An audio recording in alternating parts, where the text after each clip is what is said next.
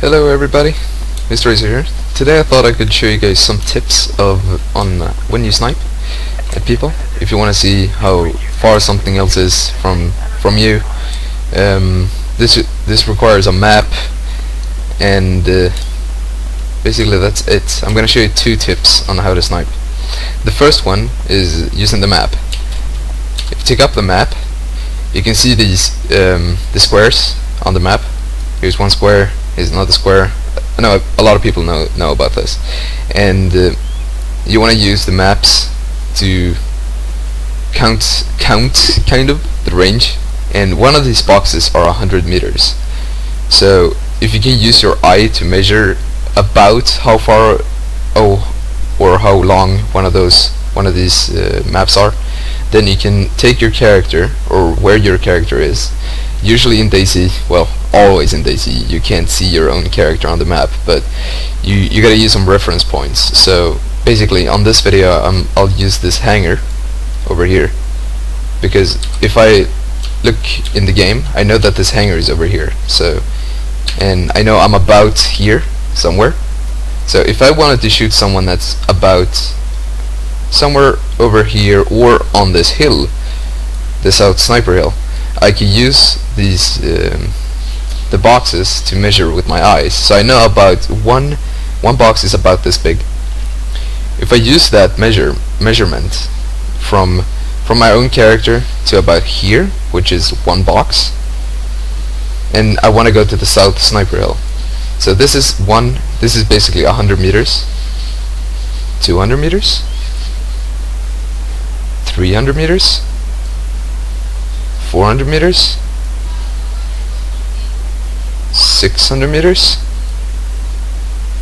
700 meters. So if someone is laying here by the road, close to the road, basically if I set a waypoint right here, that should be about 600 meters. Okay, that was 600 meters. This is not perfect, but it works most of the time.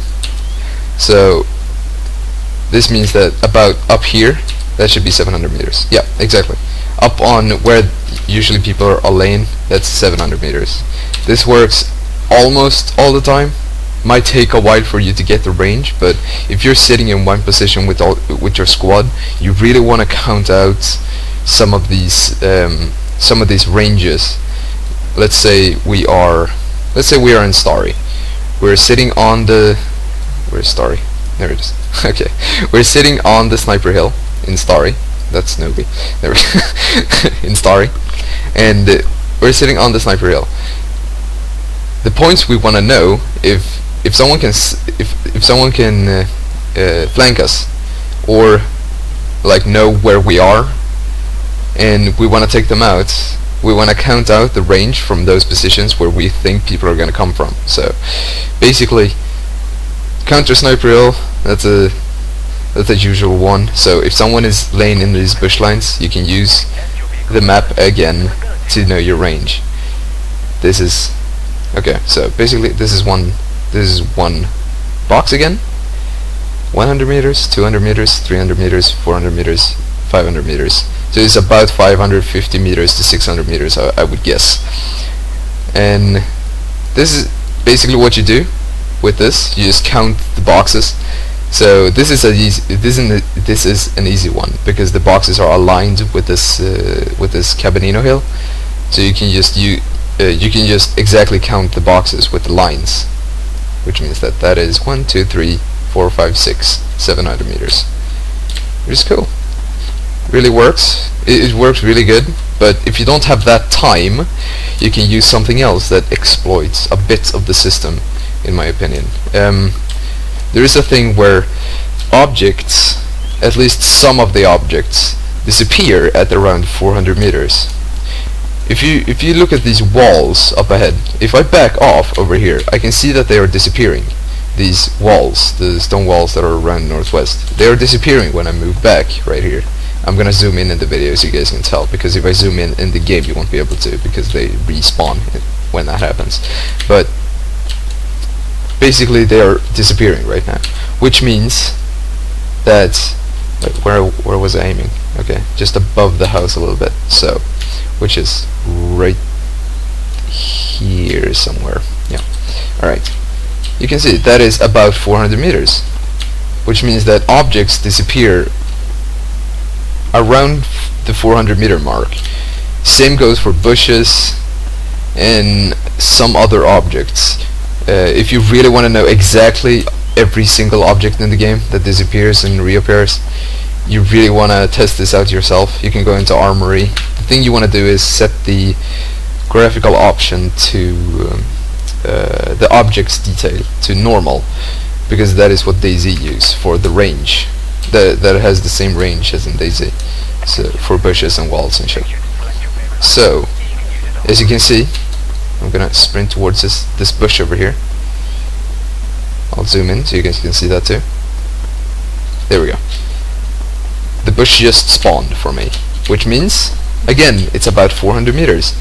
If I would set a waypoint on this bush, which is, I think it was like over there somewhere. Is that correct? I don't think so. It's about correct. I think it's probably there. Okay, well, it's close to 400 meters at least. Or it's close to where I put the thing. Alright, 435. You can test this on a lot of objects. It works the same in DayZ if you put the settings to setting to normal, which is really good for snipers, because you really need reference points when you're sniping. If you want to hit something really far away, you know that if I back off to this, let's say to this plane over here where the stone walls are disappearing from me, or well, I know that I'm standing over here and I use the walls as a reference point. So if I want to hit this amazing shot from where the walls are to those trees over there, I know, or actually now I can take up the map again. I know that I'm over here, I know the walls are here, and the trees are about on this hill, which is the same distance from me and the walls. So the walls are 400 meters, which means that this is 800 meters.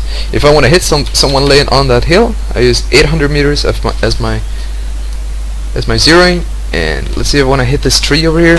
Boom, and it's just above, just under where I shot. So basically that would be perfect.